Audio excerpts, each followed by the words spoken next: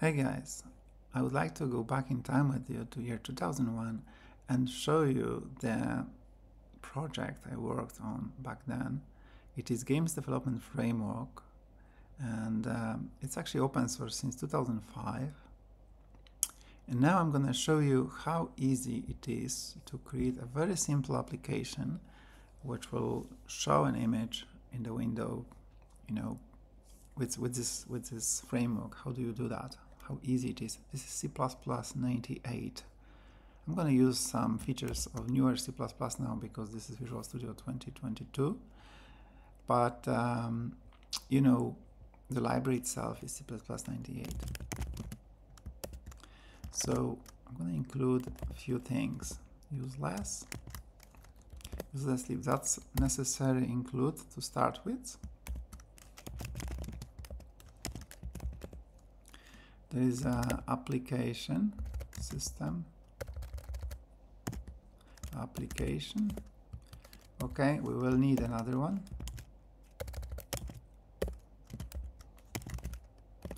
We have graphics, device, screen. We have create screen. We want this one. Okay, and we can start with that. Now, this application will have to have main function.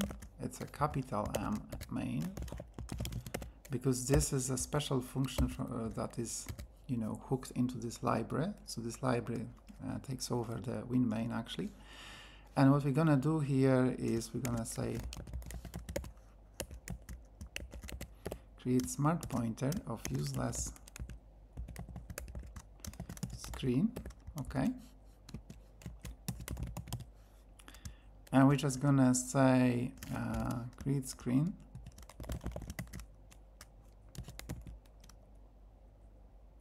We need useless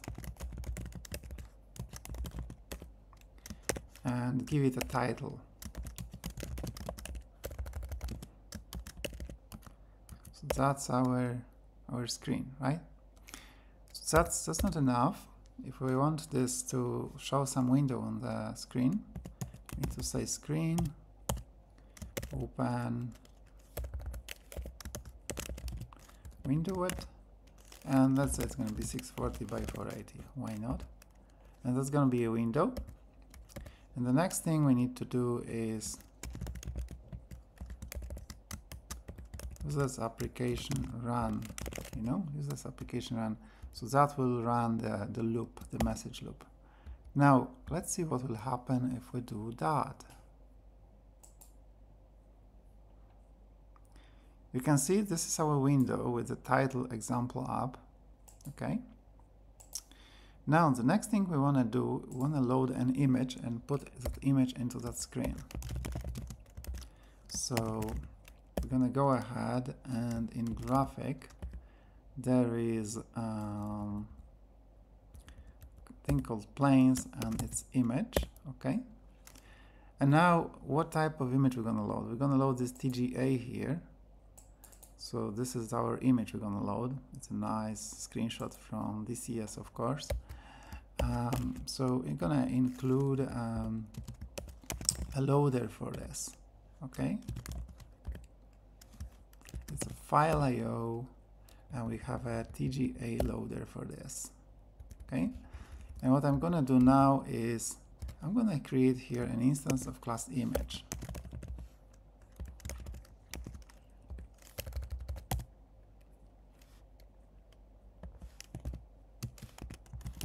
And I'm going to say it's going to be BGTGA, so background, right? So you can see in Solution Explorer we have this BGTGA. And in the properties of this file, I made it copy file, so that will go into output directory. Now, this will not show any image yet because we just created an object with a file name, right? We could even do that if we have doubts. We can do that before we create screen, right? And that's all fine because this image has nothing to do with the screen, right? This image is just, an image. And what we can do here, in order to make this image appear on the screen, we have a bleed to screen, this auto completion is not helping us. Yeah, because we need to put X and Y, and now it's all great. Okay, now let's see what will happen. The image will not appear on the screen yet. You know, there's one more thing we need to do. You can see that the screen is showing, the window is showing, but the image is not showing, right? So what's going on? We need to do screen, and it's called swap. We need to call swap on the screen, and that will, you know, swap the buffers. So we have double buffered screen, right? And in order to show something, we need to swap buffers. Now we have this kind of weird situation that I'm resizing the window, and you see, oh, the image even stopped drawing. So something is not right, you know? Something is not right. So I'm going like this, and it doesn't fill the window, and you know, it's not amazing, right? So how can we improve this situation? How can we you know, make this whole thing be more alive? So I'm going to create a class. I'm going to call it SimpleApp, okay? And what I'm going to do, I'm going to put this smart pointer for screen in here as a private member. I'm going to make it mScreen instead. So I'm going to use convention, I think, from Boost. And I'm going to put here public constructor, okay? And in this constructor, I'm just going to say mScreen equals, and I'm going to do this create screen, okay? I'm just going to take this and put it here, okay? This is what I did. I just removed it from the main and put it inside in here. Another thing I want is this image, so I'm gonna take this image and make it a variable here. So you can see how I'm converting a local scope of this function main into a class. So this class will be, you know, equivalent to this local scope, but I want to make it so that I can then have more methods, you know. So what I'm gonna do, I'm just gonna say the image is initialized with this BG, okay? So that's how we will initialize the image, and then we have left this bit here. So we need to open screen image blade screen swap. So let's make a method here, void. Let's call it run. Oh, I pressed too many enters, and I'm going to just put all this in the run. Why not to do that, right? And now here, well, I'm just gonna change this to M,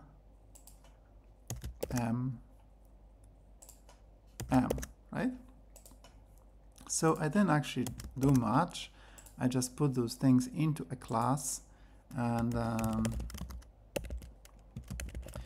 now creating an app, and I can say app run.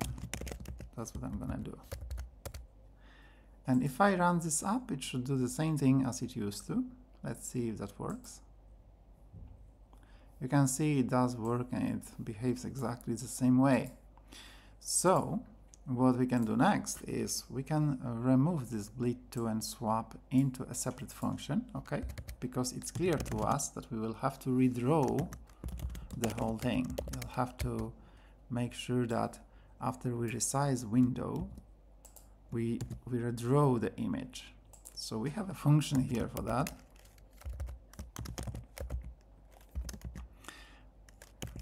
We have this tie to signal.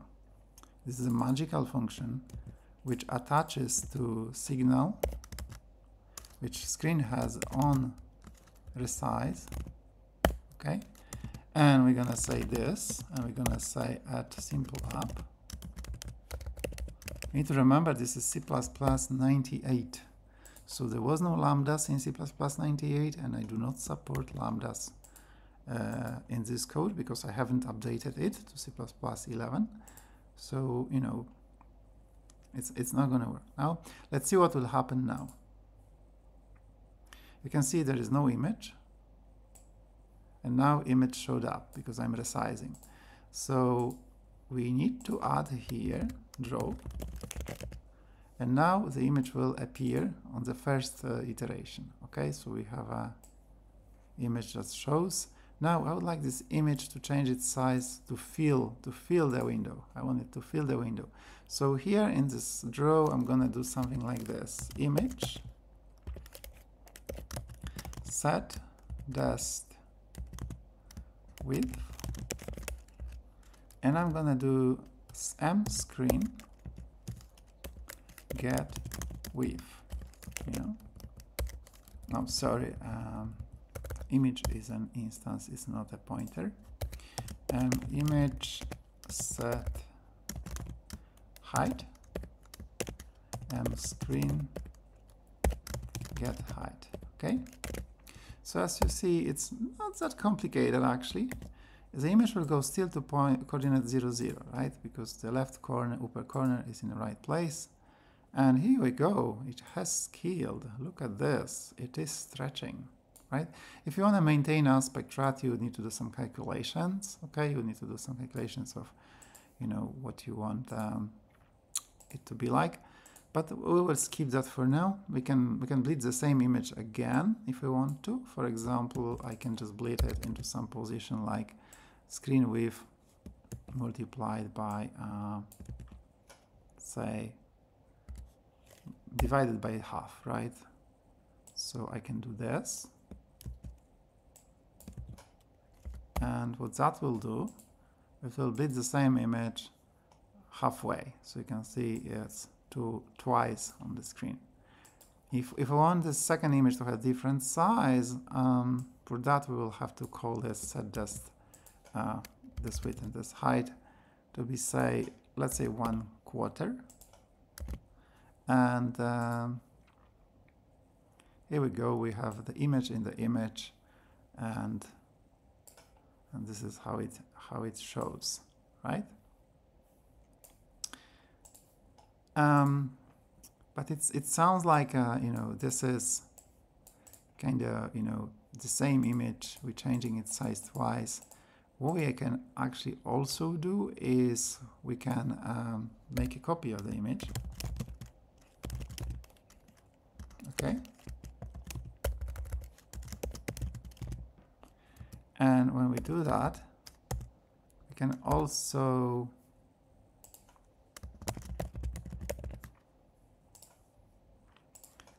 say here we can also specify the color key. We can specify the rectangle, so we can, this is a clip rectangle, so I can put a fragment of the image, right? Make a sub image with the color key as well, right? But I want to do it this way, and then this image I want to say it's like this, and the second image, let's say the second image, image 2, right? So that's image 1, that's image 2. I can make another copy here, and I want to make it this size. You may think, why don't we just pass here to this bleed the dimensions in which I want this image to be? Well, that has a reason, okay? There is a reason behind that. The reason is that you actually, when you develop a product, you don't want to think about resizing your images. You want to have them to have specific size. It's very unlikely that when you develop game you'll be resizing your window, right? It's usually full screen, but it's very likely that images will have some fixed dimensions stored in them, that the image itself has some stored fixed dimensions. And by default, these dimensions are whatever the image has in the header. So this TGA has some dimensions by default, which is the pixels. But we are kind of like saying, yeah, but we will scale it to these dimensions when we bleed. So that's what we're doing. Now, we're gonna have these two images now here, but we're bleeding the wrong image. So we can see here that we wanna do image 1 bleed, and we wanna do image 2 bleed, okay? And guess what? It works, right? Now, what happened here is that you know, we didn't actually copy the image here. So both images, image 1 and image 2, they just reference the image, image, okay? And, you know, they share the same textures on which this is drawn. So there's a few aspects here worth mentioning, right? So when we create this application, I create this image from file, and this image has no idea what the screen will be. And this create screen is a factory method which can create OpenGL screen. It can create a Windows GDI screen. If you have DirectX SDK version 8 or 9, it will create a DirectX screen as well, and whatever other, you know, API implemented is there. You can also create different underlying API version of the screen. So we're creating some screen, and it has this API has some mechanics of creating textures. Obviously, DirectX have different way of creating textures and different formats, pixel formats, than OpenGL and so on. So, you know, this image was created before we had even capability of creating any textures. We don't know anything about any textures at this stage. Notice that this code doesn't say anything about any textures. It doesn't mention any textures, right? Also, this image doesn't have any specific dimensions that would have to fit in the texture. So some time ago, now textures may have random dimensions, but some time ago, in 2001, it had to be power of 2, and that's also not the case in case of this image, because this image has some dimensions that are definitely not power of 2. It looks square-ish, but it's not. I don't know why does it say the resolution.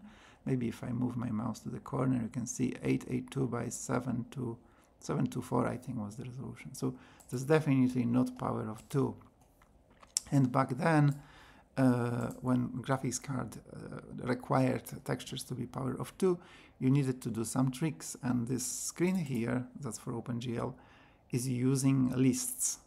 It's using draw lists. So, you know, this is hidden from you. You don't see that. This is a very complicated mechanism to actually take this file. Just imagine how complex this is underneath, under the hood. Under the hood, you have like this very complicated machinery which will load this file. Now, loading the file, it doesn't have to be from the hard drive. This library supports virtual file system, so it will load the file. This is the file name, and it will find this file name somewhere in virtual file system. It will load the bytes of this file into specific class that will detect the file type. Then, based on the file type, not an extension. Extension is actually used as accelerator, but in general, it scans the headers of the file. So if this had extension XYZ, it would still know it's TGA. And it would choose a loader for this file. It would use that loader to load it onto a texture, right? So we have this TGA loader include. By including TGA loader, so that line include, it not only allows you to use the header, but it also registers. There is a magic inside this, that when you use the include of this header will automatically add an object into a factory. Okay, so that's some magic with static variables that allows me to do that. So when you include TGA loader, that suddenly adds support for TGA files. And when I'm doing image bg TGA, then this TGA loader will be selected to load that. Now, we have a TGA loader which can load a file in format TGA, but we don't know anything about textures. So this image may have a loader, but it cannot load pixels yet, because where would it load them? There is no textures. We create screen here. Screen is created later, and the screen happens to be, say, OpenGL in this case, right? So, but when we create a screen, there's nothing to do with this image. So, you know, screen lives its own life, the image lives its own life. What happens next is we run the application. So if we scroll back to our main, we have this application, we created it, that's our construction, and here we run it. And when we run application, what we do, we open the screen. So this method here tells this screen that now it will be opened as window. So create screen just creates an object of screen. It creates an object capable of creating a window or full screen mode. And then this object, we need to request it to open some mode, and it opens windowed mode. The next thing we do, we attach to the signal resize our function. Okay, we say on this screen, when it resizes, when there is a signal resize, that's another. You can see this is a signal 2, meaning that it has 2 parameters. So this is a signal of a screen. Back then, and even now, Qt will be an example of signals and slots, where classes would have defined slots and signals, and you would connect them. Here you don't use the word connect, the wording is tie, T-I-E. So like tie laces, tie shoelaces. So, you know, back then my creativity was, let's say, you know, I'm from Poland, and I imagine that I'm tying 2 objects together. I'm using some sort of shoelace to attach to the screen this method, right? So, you know, I'm attaching this draw function, which is here, into this resize, which is a signal. A signal is actually a list of functors. So when the signal is raised, so screen will raise on resize signal. When you resize the screen, you can imagine that there is a mechanism behind that. And when it raises the signal, all functors in the list will be invoked. And by doing tie to signal, you are putting this method to get. So this is unbound method draw, and this is this. So these 2 together get bound together into bound method inside of this list, right? So you get a binding between these 2. And this method is no parameters method, so we don't need to bind parameters. So the resize has 2 parameters, 2 integers, and I can do here like this: int width, int height. I could do that, and then you can see this is still going to work because this resize will pass those parameters to this method. But it's kind of forgiving, because without parameters, if my method has no parameters, then this will also work, because my method doesn't. My method is covariant, right? In such a way that if my signal can provide more parameters than I need, I can ignore them, right? It's kind of JavaScriptish way, right? So that's how we connect this method to the screen resize, but we still didn't paint the image. And now we do draw. So before even we resize screen, this may happen in some future when we drag a corner, we still need to draw because this is our first presentation of a window. So we call draw. And in this presentation of a window, we do following. We create a copy of this image. So we create that image with file name, we have a loader, but now we're creating a copy of this image. What happens when you copy an image, you're actually copying only references. There is no copying happening there. All you do is you just increment some reference counts on some objects, and you know it under the bonnet, behind the scenes, everything just happens, and you don't need to worry at all. You just do operation like this. I'm creating an object of type image from another object of type image, and I see it as a copy, but under the bonnet there is very efficient no copy. You know, it's a zero copy mechanism, right? And I'm telling that this instance of this, let's call it image instance, this image instance will have those dimensions, and this other image instance will have those dimensions. So we just setting some properties of those 2 image objects, how they should present themselves when they are drawn on the screen, right? Now, there is nothing to do with the screen yet, so these images don't know yet anything about any textures. We're still only doing like a virtual properties, right? They're not attached to any actual device. And here what happens in Bleed 2, this is the first moment when image touches the screen. So image that doesn't have any texture touches the screen that has actual connection with device and the driver and, you know, the library, which is OpenGL. And then magic happens under the bonnet, which allocates a texture. In this case, it actually allocates a set of textures. It splits the image into a number of smaller chunks that are power of 2. Image gets tessellated into squares, and then those squares get put into a list, and then I just draw this list, right? And the same happens here. So the allocation of OpenGL resources happens in bleed 2, right? When you bleed it to screen. So the image doesn't know anything about it, and then this bleed 2 will magically create all that.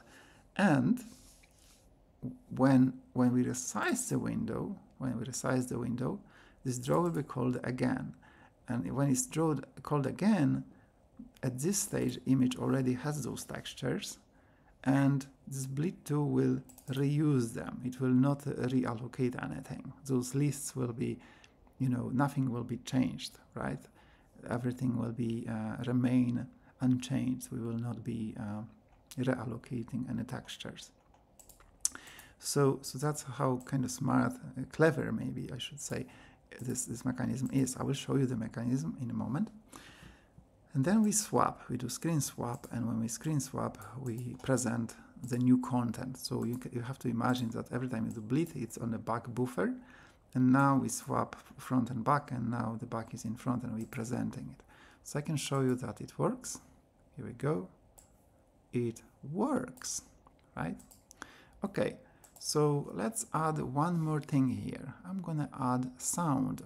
Let me show you how easy it is to have some sound in this framework. And I want to remind you that this framework was developed in the years 2001, 2006. So there is a folder sound. As you can see, there is a nice folder structure, right? So you have application is in the system, everything that relates to graphics is in graphic, the screen is in device, image is in a planes, loader is in a file IO. So you can imagine that similar structure will be for the sound. There is device, there is direct sound, and direct sound card.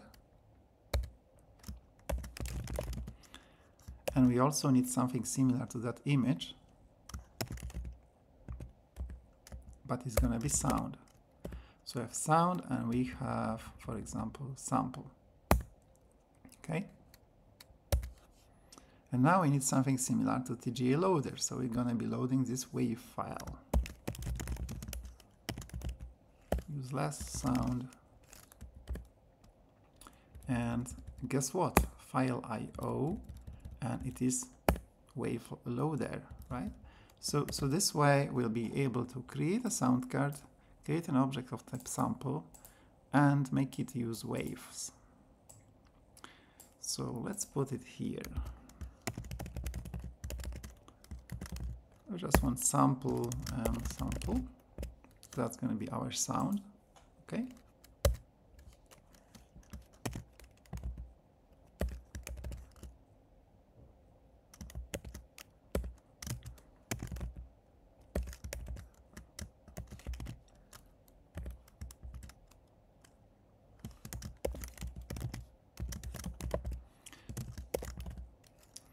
So let's load it, and in the same way we're gonna use sound card, and I need to say screen, and there is also option to use 3D processing, which allows you to use you know, to do some 3D audio. All right, so we have a sample loaded. Let's see if that all works. If it crashes, maybe. It didn't crash. It's all good. So let's play the sound, but let's do it here. Play sound. And I'm gonna play sound sound card. Play sample. Oh, that's what we're gonna do. Is there any parameters for that? We don't want to loop, we don't want to pause the sound, we just want to play it. And then now we need to have some sort of signal that will allow us to play it.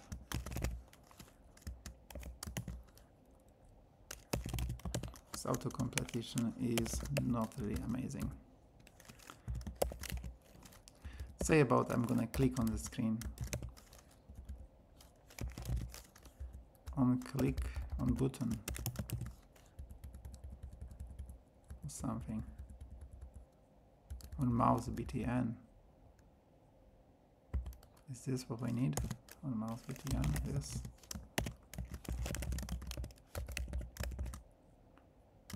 Click, okay. It's actually, it's not actually click because it's actually mouse button and we need to handle it. So this btn is, I feel like I should put here button. Now I'm gonna put here mouse button int button int change. So this this signal is raising it has two arguments, right? So if you go to definition, it has status bits and changed bits mask, right? So this is what the signal is. By the way, if you wonder how those signals are defined, they're just defined like this. They're just member variables of a class. So this is some class. It's called, in this case, it's called window, and yeah, they're just members, public members. That's it. And you just access them like that. Say title signal, and that's what happens. So I'm gonna say something like this: if button is 1, so because it's a mask, so I'm gonna do end1, and that means that the first button. And then the second thing is we want to do it when it changed, right? So yeah, so this one will say which button has changed. We say the mask is saying the first mouse button has changed, and then this is the state. So the change could be up or down. So this way we're testing if first button is changed from down to up. So we clicked, we pressed the button, and now we can say play, right? So that will cause the sound to play when I click, as we can hear, right? So we have a window that we can resize and that we can click on, and there is a sound playing. Isn't that amazing? Okay, so time to have a look at the details of the implementation. And I didn't want to go too deeply into this. I didn't even show you how we can use, UI toolkit, which is here as well, which is as simple as everything else. So you can imagine that if putting image on the screen was this simple, then building UI is also this simple. So probably you just create some UI, you create some button, you put it into UI and so on, and you just run application at the end. So yeah, what we would like to see is perhaps maybe the best thing to do is if I just put a breakpoint here and show you on the debugger, but easier to see maybe. So first thing happens is image constructor. Let's see at image constructor. So we have a file name which is background TGA. We keep going, and I don't know why is it jumping like this. Now we have this first line here. We have IFS instance open file. So there is a singleton. This is a singleton of input file system. Input file system means a file system providing files I can read from those files. And I want to open a file with this file name, right? So I would like to open a file. And we're not going to go into detail how this works because it supports virtual file system and it does lots of things. But I'm just going to skip over it, and I can show you that file is now an object. Okay, it's some object, and it's an object of type std file. So this is my class, okay, which wraps the standard IO. Another thing that happens here is this image factory, right? So the image factory will create a loader. Now, I'm not going to go in detail how this image factory does it. It has a map there. It scans to find, you know, the appropriate loader. And as we see, it also provides the dimensions and format of the image. So it uses the thing called, let me just go in maybe just to show you one step more. Yeah, I don't know, this, okay, so that's going to be interesting. So you can see here we've got some utility class memBlock, so this just allocates some amount of memory. Then we read this file up to size of this block. It's kind of hardcore. It just should be something like mem.size or something like this. Yeah, I was then very young and I wasn't very experienced developer, so you're looking at the code of a very inexperienced C++ engineer. So we have read this into this memory, and now for every entry in our entries, and we have only one entry at this stage, which is TGA loader, right? And what we can do next is we can continue, see what happens. There's some ID, last entry, okay, there's some iteration happening. And if there is a recognizer is, I guess, a function that takes some parameters. And we have the recognizer. And now this recognizer, let's see what this recognizer is like. It's a TGA loader recognizer, right? Recognize, it's a function method of TGA loader, which will take this file and it will output into those variables here. You know, if it detects that it is correct TGA image, if it has a TGA file header, it will produce the dimensions and the format of the image, so that then, you know, this will be then used to allocate some texture. So this is information needed later on. Before we can actually load this image into texture, we need to allocate it first. So this allows us to know what we will need to allocate before we read the image. So there is some test, and eventually we populate those. So we continue, and we have Boolean here saying that we were happy because it was TGA file. And the next thing we do is seek to the beginning of the file, because we need to load this file from the beginning. That was just recognition. So the way it works is open the file with TGA, a file, this TGA in this case, but it opens the file, it reads some number of bytes, it tries to recognize going the loop here over entries. So in this case there was one entry. There could have been more entries. It could be like, for example, BMP loader, PNG loader, and it would just check with every of these loaders, and if one of them recognizes the image, then this will be used, right? If it's not recognized, I always throws errors. So this error here is also from this library. And yeah, so we do have this success here, and I guess this will create an instance of the TGA loader. And voila, we have a TGA loader in our loader variable here. This is a smart pointer, as we can see, object and counter. So we have a file, we have a loader, and now this loader will have this file in it, already referenced. And then we say that the rectangle for the image, so that's our clip region, the original clip region. So we didn't specify any specific area of the image. We just said this is the file name. So we say we'll be drawing the whole image, and then the designated width and height. So original width and height of the image, right? So this is the thing that we set in our main to change the height and width when we say we want to draw different dimensions. We want to use these different dimensions in here. Whereas in the construction we just use the image settings.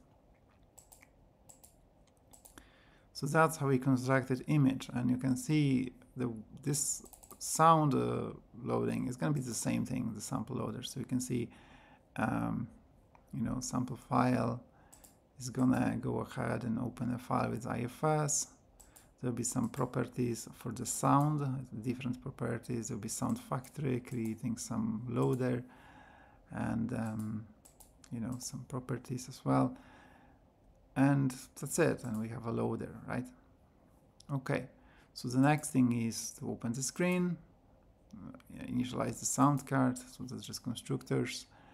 The next thing that will happen is run. Let's go ahead. The next thing, we just open a window, and that's not really interesting. It's probably, done some Windows API calls to do that. Then we connect those two signals. We don't want to go into detail with those, and we just go to the draw function. Now let me just show you what this what this constructor here will do. So what happens is, it's interesting that it jumps straight into this share. We shared. We just reassign the shared and add reference.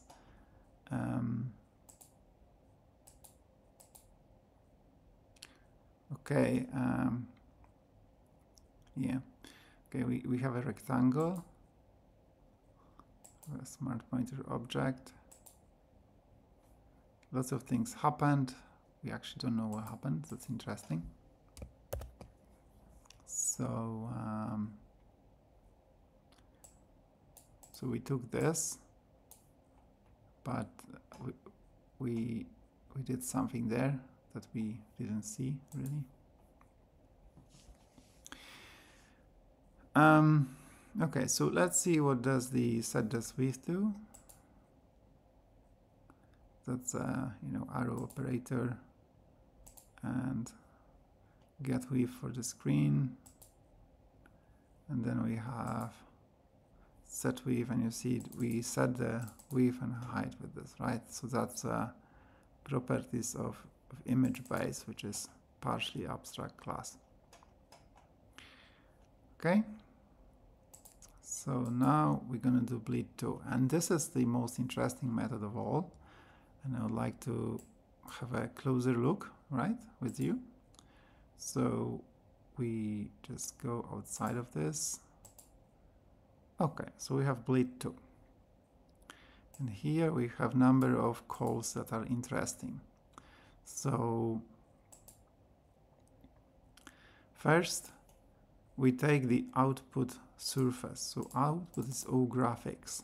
Now you've seen I passed here screen as output, but it has to be O graphics. So O graphics is an abstract class. It allows this iGraphics to bleed itself to O graphics. So we're calling images method bleed to screen. So image bleed to screen, but it is actually a method implemented in abstract class iGraphics, and it takes abstract class O graphics as a target. So you have two abstract classes, and you may wonder how they know how to cooperate. How do they know how image should collaborate with screen? This is iGraphics. It doesn't know that it is an image. This is O graphics, nothing to do with screen yet. So how do they know? And there is this call to cooperate. And this is the magic call which explains everything. So what happens in cooperate? It's image-based implementation, which will get the properties of a surface, right? So we remember, maybe we go back to calls on call stack. What we did, we did the destination. So from the screen, okay, it really doesn't matter if it's a screen or not. Important is that O graphics has a function get surface, And this surface is a representation of something kind of hardware-ish. This thing itself is not hardware surface yet. It is a shared resource that these objects, you know, may share, like different O graphics objects may share the surface, different I graphics may share the surface, and then they share the actual implementation of a surface, right? So the cooperate will take these properties of the surface, right? So the cooperate will take properties of a surface that's currently associated with the image, if there is any, but there is no, so we skip this one. There is no properties. You can see it's nothing there. And we have this surface from the screen here. So we have our current surface from the image and surface from the screen, right? And we need to figure out what we're going to do here in this cooperate, and there's going to be a number of things happening. So if shared surface, if our surface, if it's not null, but if it is null, right? We skip it. It's no surface is true, okay? And we break, okay? So we don't like this condition. Now, if there is no surface, or if it's not valid, or width is wrong, or height is wrong, so basically we have used this loop here to detect if we need to reallocate properly the surface. Then we need to create a new surface with properties, right? And those properties, they came from, you know, from the image loader, right? Remember when we did the recognize, the image loader recognize was telling us what's the width, what's the height, and what is the bits per channel, or the format, right? So if I go to create surface, you can imagine it will jump to, so where did we come from? From surface, create surface. So you see that the surface of the screen, which has some specific implementation of a surface, has an ability to create a surface of the same type as itself. So a surface has the ability to create a surface that can be used to copy between these surfaces, right? So you will be like the surface that you create with this create surface, but can be used as a source to copy to this surface. So that's what this create surface does. And the properties tell what surface it must be, right? So renderable would be for the output graphics, and non-renderable is for input graphics. So image is non-renderable. And we can see that it's a different object created. If it's a renderable surface, then it is a context, okay, GL context.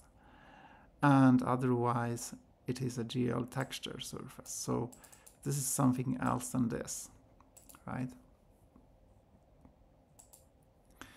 So we end up with this surface, which is a new surface, okay? It has some information here.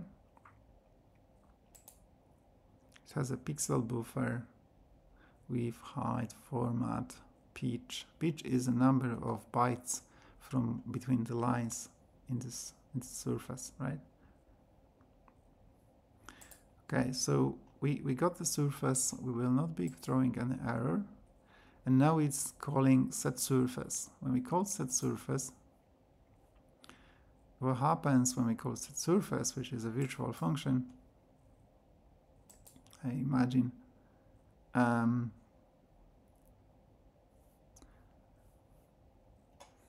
is it virtual function?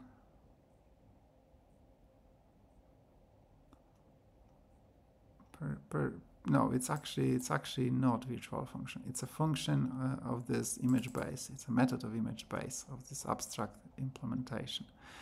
What this will do, it will remember this newly created surface as a target. You can see this SH surface, that's actually a different type of shared pointer. It's called share. So the way shares work is as opposed to shared pointer, when you copy shared pointer, the address of memory that the copy points to is a copy of address of memory that the source pointer was pointing to, right? So when you make a copy of when you copy one shared pointer to another shared pointer, then the first shared pointer may point to address X, and the second shared pointer will point to a copy of address X. But why I'm saying copy is because if I change the shared pointer number 1, if I change it to point to Y, the only thing that changes between those two shared pointers is that reference count to X is reduced by 1, but the shared pointer that points to this copy of X still points to that X, it doesn't point to Y. So if I'm changing where the first shared pointer is pointing, the second shared pointer is pointing to the old resource and not to the new resource. And whereas share works differently. Share works like if you take multiple copies of this share, then if you change where this share is pointing to in one copy, all copies see the new location. So that's the difference. Okay, and that's important here because if I clone the image, each clone has to point to the same shared surface, same shared, you know, in this case GL surface, right? So here we're just setting the target, meaning that this will be the new point where they point to. And voila, once we got the surface, we're gonna load pixels onto the surface, and the load is implemented in the image. And the image will use input file system to open the file. Then it will do another thing. So you may think, okay, it's not complicated enough, right? We need to complicate it a little bit more because, of course, it would be too easy. So what happens next is the surface that we want to load the image to needs to create a writer. A writer is a specific thing. It's an instance of pixel writer. And pixel writer is an abstract class representing objects that can do conversions required, okay? So imagine that this image, this TGA image, is in some format, right? In some format, in some resolution, in some pixel format, and the destination texture that we want to write to is in a different format. And you need to make a conversion, for example, of bitness, right? So in 2001, we would use, for example, 16-bit textures to save some video memory, and the images would be 32-bit, for instance. And you would do something like dithering during the conversion. So this writer did all this logic behind the scenes to figure out how we're going to do the conversions, what conversions we're going to do. Because at the end, what you want loader to focus on knowing what are the what pixels it's reading from the TGA, but the loader itself must not be doing any conversions, right? Loader must just be able to load TGA. Whereas load to where? There needs to be a destination when it's loading those pixels to, right? So it's loading them, you see, to this pixel transfer. So whenever loader loads something, it says pixel transfer, here's some pixels. And the way this loader works is it tells pixel transfer, here's a rectangle of pixels. This is the location in the image this rectangle needs to be in. This is the dimensions, right? So it has a fragment of the image. It loaded a fragment of an image. It can be some rectangle. It can be a line of image. It can be anything. It can be, you know, some rectangular area from the source image. And that needs to be written into destination texture in some area. So this pixel transfer knows then what to do with this, right? So this load will, you know, use this pixel transfer. And then after loading, there might be post-processing required. So this is this transform here.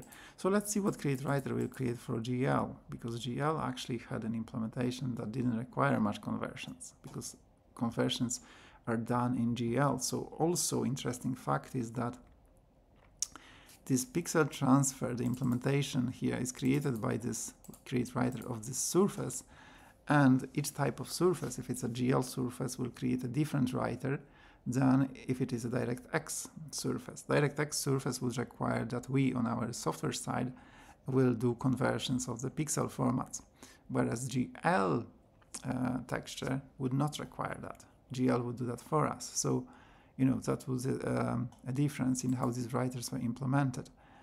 And you can see here that we have here for GL, we have generic transfer and notify. That's something, and then we say set destination. Destination is pixel buffer width, height, and pitch, right? So that's what it is. It comes from GL texture. So this creates this generic transfer which will do the transformation. And then we load the pixels into that pixel transfer. So again, it's a pointer, so we need to click a few times, few more. Okay, we finally inside. So here's what happens. We load the header using the same function we use to detect if it's a TGA or not. Then there is some condition. It's really hard to read this code, honestly. I'm feeling embarrassed by looking my code from the past. And then we have some stuff going on that is, you know, TGA specific, right? So we have a memblock for the one line, single line, and then there is some magic happening with this transfer. So the set source is a way for us to tell this transfer thing that this is gonna be the properties of the source, right? So you can see the set source will take, like, we will tell this that the source, the transfer needs to know what the source and destination. So it needs to know that source width, source height, what the size of one line is negative. So we tell it to read backwards, and yeah, the size of a pixel, right? So we do that, and then you can see this is the loop where we read this TGA, and we essentially read it backwards because I suppose TGAs are written backwards. So instead of written top to the bottom, they're written bottom to top. So we just read that that line, and yeah, we get the pointer from this memory block, I suppose, and line size times current low line. So it calculates, we calculate here to where, and then we say to transfer to fetch. So we set what is the source properties, right, the transfer. We set that before, and now we're telling it this is the pointer to where the data is, and go ahead and fetch the data from this location. And this, we want to tell this transfer, this is where you need to put it in the destination. So this is a rectangle, and we say this is the data, and this is where this data needs to be on the destination image, you know. Then this pixel transfer has all the pixels in from the loader, and it could be the case that those pixels landed directly on the surface. For example, in DirectX, it could be, if there was no conversions required, it might be that the pixels just land directly in the destination surface. But in this case, we may want to do some transformation. So in case of this GL texture, let's see what happens here. What kind of transformation we will perform. Need fetch, does it say? No, it says no, we don't need to fetch whole image. So that's a special case. This generic transfer is very convoluted class that does magic transformations. Now, this pixel switch is an interesting macro. So using that one macro here, I'm doing the switch between formats, you know, switch between formats of the you see source and destination. So we can see pixel switch, first parameter is format, and second parameter is what to do. So we do pixel switch of the transform imp, and the transform imp is gonna be a template taking these types. I'm gonna show you how. So this will perform the conversion if required, but it did not, right? Because need transform is false. But let me show you the transform imp is at the bottom here, as far as I remember. I remember that piece a bit. So we have this transform imp, and you see this source and destination pixel types are template parameters. So when you look at this switch, it would be testing the, you know, source and destination format against number of different formats, and it would create this, it will call specialization of this for this specific pixel format, and then this will happen. So you have options of dithering or copy pixel. If you want fastest, then copy pixel, otherwise maybe dithering, right? If you convert from higher bits to lower bits. So need transform was false, so we didn't do any transform. So the next stage is to store the whole image, but need store is false. So we can see that we didn't actually do any transform here. So we see the image was actually loaded and there was no additional processing done to it. The next thing after setting the surface is set clipper. Clipper is another thing that you know, allows us to just, you know, draw fragment of the image instead of the whole image, right? So here we just say the whole image. But if you want to put a fragment of the image, so you can imagine that when you draw UI using tiling, on one image you may have a button, and then to draw using tiles to draw a button of different size, you have to cut fragments of this source and tile it in a way that you know, it looks like a nice button. So you want to use this clipper to clip fragments and put them on a destination location. Color key, it's for technology where the image would use some specific color to make it transparent. So that was also the case in some time ago. It's kind of, you know, vintage technology, I would say, these days. Bleed effects, so those are just properties you can set when you're bleeding. So you can see this is yeah, so you want to use color key, you want to use some maybe rotation. I don't even know if that actually ever worked. You can use some stuff in there, right? And it bleeds into position XY, get surface from the image. So we have bleed to, so image bleed to screen, and then surface of the screen bleed into it, surface from the image, right? And there is rectangle. So now GL context surface will take this source surface, assume that it is GL texture surface, and there will be lots of things going on here. So I'm going to make it a little bigger for you. So first thing is prepare 2D. Prepare 2D will set the projection and the transformation matrices, right? So texture, model view, projection, all those set to identity, disable everything, and so on. So it will just make it so that we can use GL for 2D graphics. The next thing is we use this GL image tessellator for the source, and that will, you know, take this texture surface, GL texture surface, and it will create some number of textures there, you know. That's a lot of work from the past.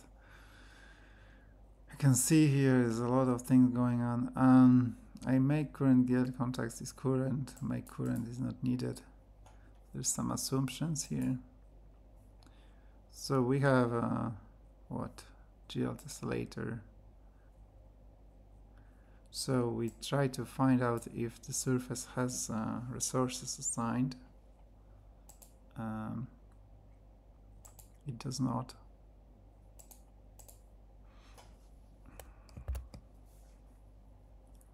Surface tessellator mapping. You can see it's some surface plus some garbage information such as age and so on. There is a lot of going on here, I can tell you that. Yeah, so I don't think we're gonna go into that. This does a lot of magic, as you can see, and the point is that this will produce some tessellator, whatever that is, and this tessellator will it has remembered its width and height, number of rows, number of columns, you know, 6 and 7, so that's the number of tiles we'll use to produce this image.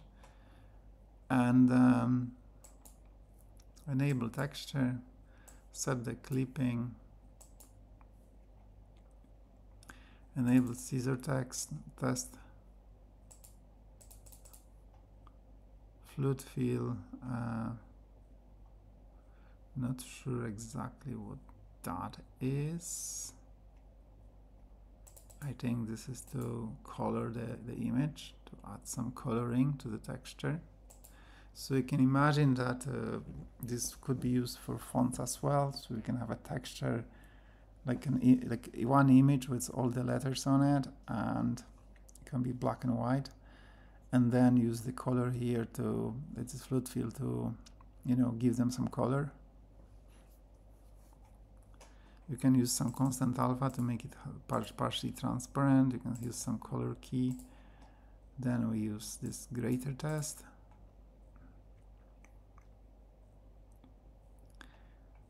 And then we do a number of things here.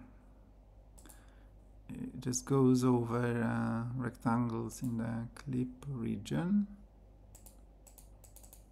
Okay. It applies the scissor. So this is a clip region, so for every rectangle in the clip region needs scissors. Then we push the matrix, use the render transform, and render, you know. So this use render transform, you will set scale and translation, as we can see. So this is for our stretching.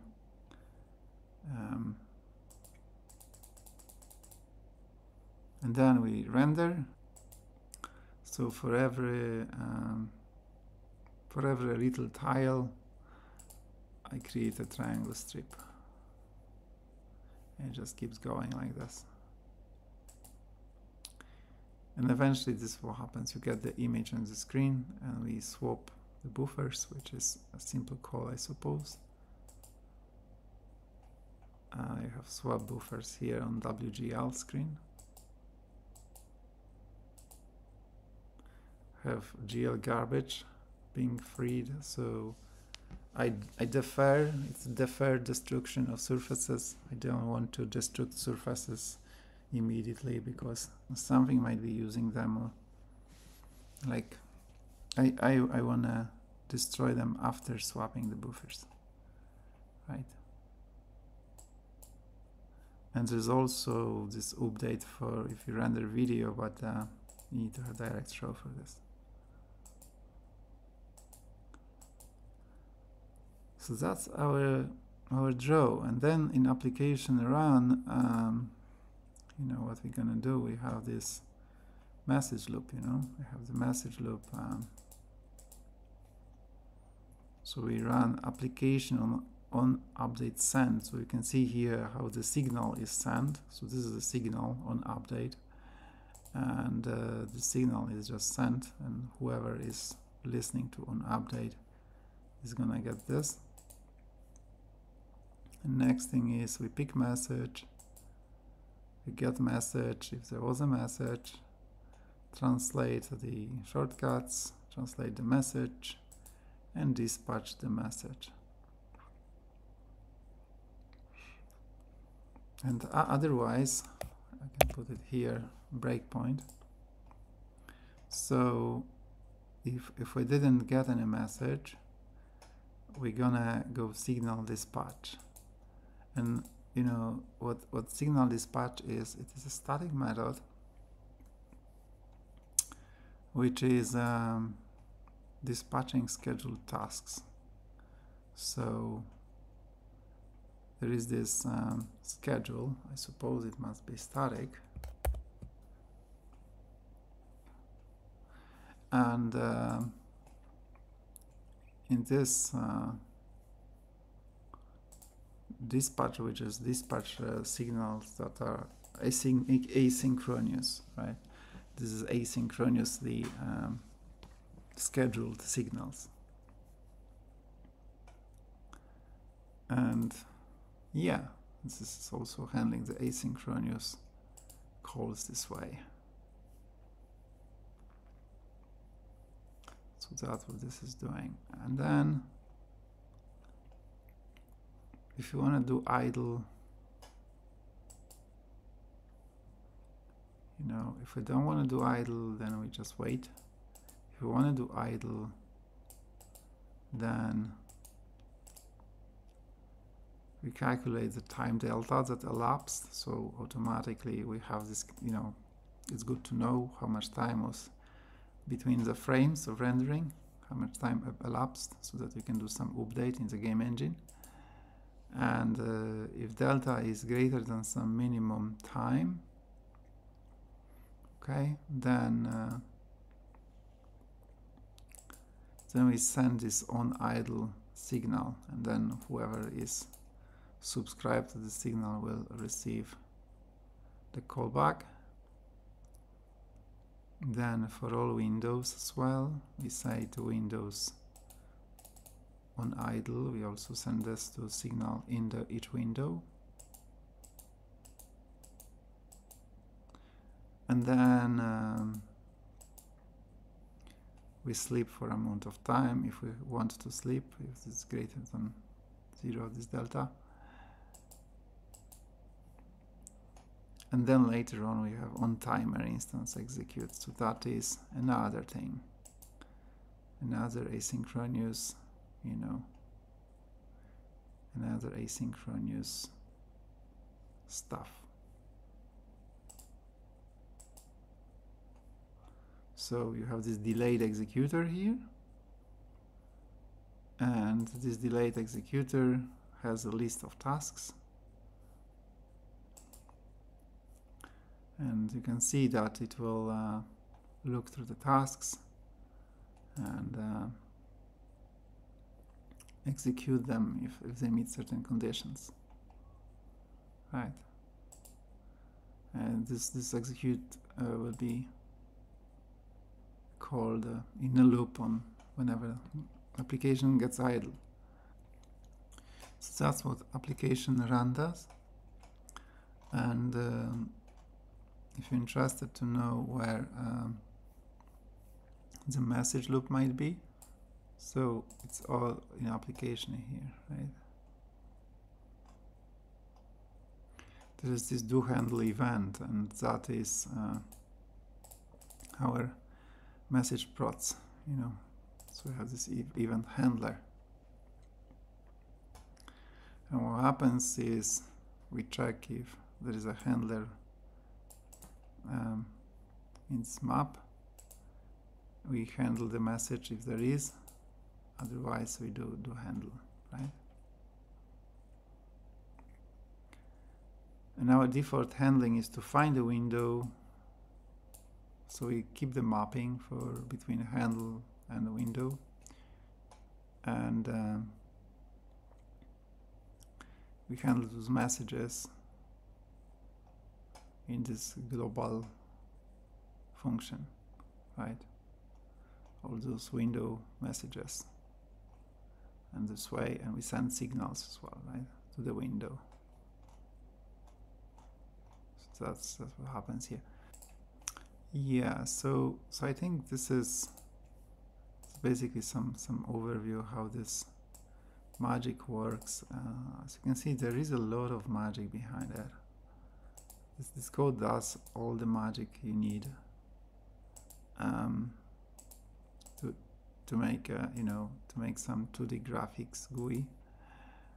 And I didn't show you actually the GUI itself because it would require to load some more images and construct the GUI, some buttons, some frames, and so on. But you have a library, GUI library here, and everything is in here. Maybe I'll do another talk about GUI as well. That would be maybe interesting. The library consists of, as you see, a number of modules, and each of them is interesting on its own.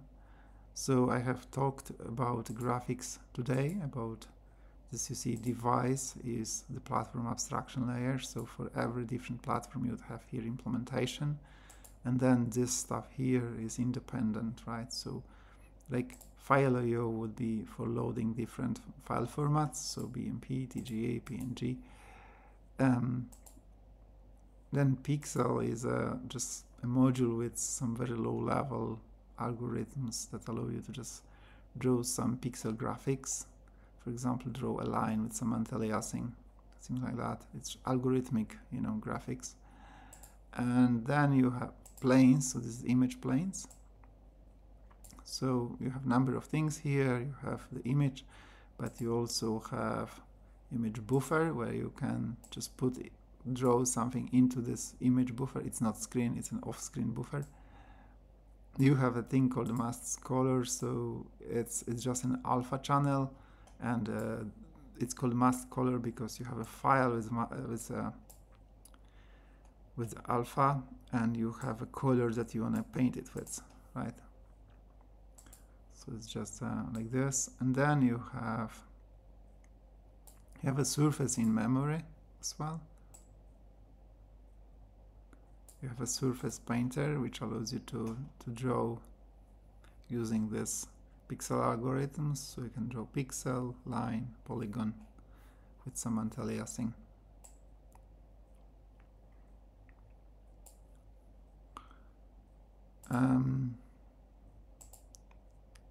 So the graphic transfer is for transferring the raster data from one place to another place. So it's used by loaders.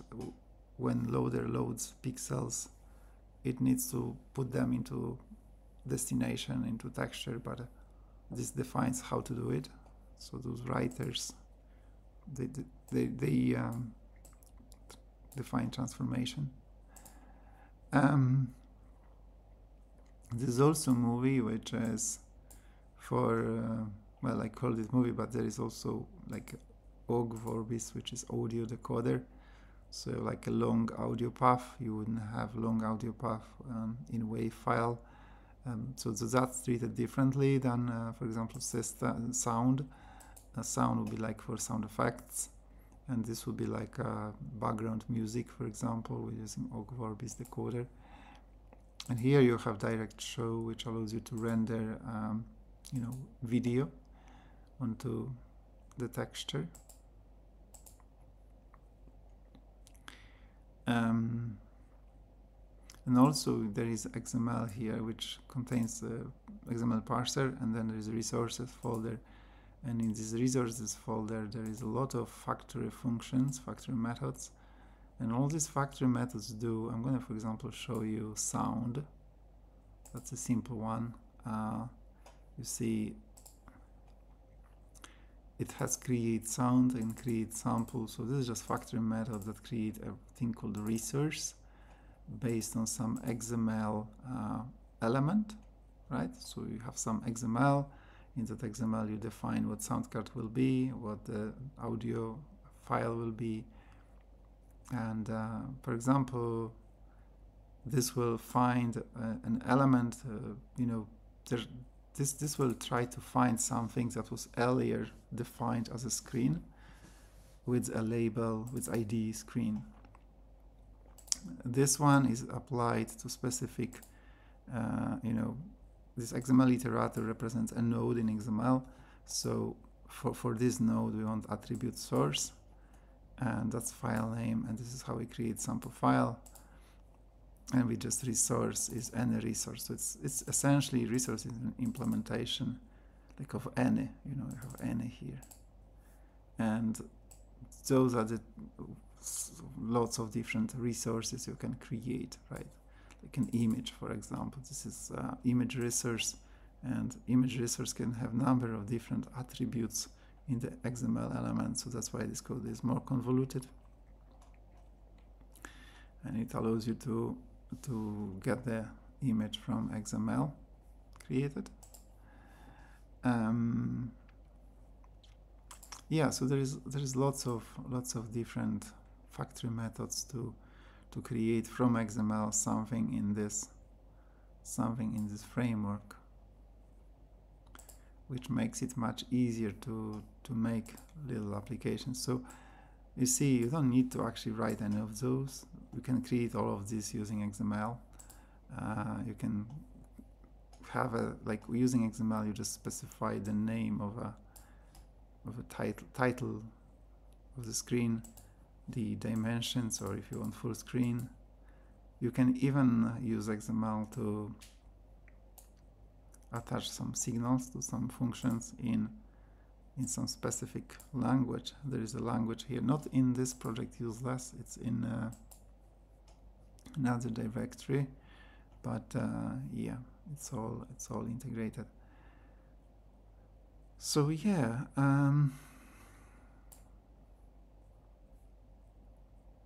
that would be it. If you find it interesting, then yeah, like, comment, subscribe.